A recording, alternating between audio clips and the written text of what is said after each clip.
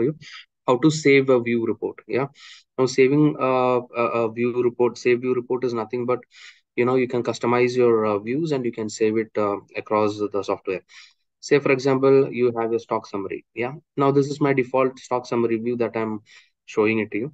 Now I want my manager, or I want my accountant, or I want my storekeeper to have a different view, maybe in a bit more detailed way with some, uh, changes made and all. So how do I do that? So once I open up stock summary, I go to configure. I just make some changes. Say for example, okay, I wanted to show the rate, I wanted to show the value, I don't want to show the alternate unit. I want to show the goods inward, I want to show inward. So likewise, I just make couple of changes in this. And once everything is done, I just go ahead and say, so I just entered it. Yeah. Now this is the view that I wanted to uh,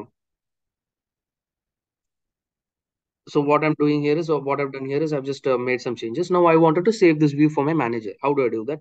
On the right hand side, there is an option here called save view. Yeah. So I just click on save view, and then say, for example, I name this as storekeeper view. Yeah. Now either I can keep this as a default view for this particular report. So every time I open up this report, it comes up in this format only. Yeah. So I'll just set this as yes. This company, or for all the companies, do I want to have this view?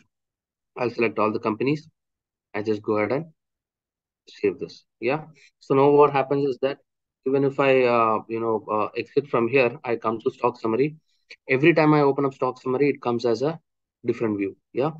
Now again, if I wanted to have changed this view, I can change this view to any other view that I wanted. Yeah.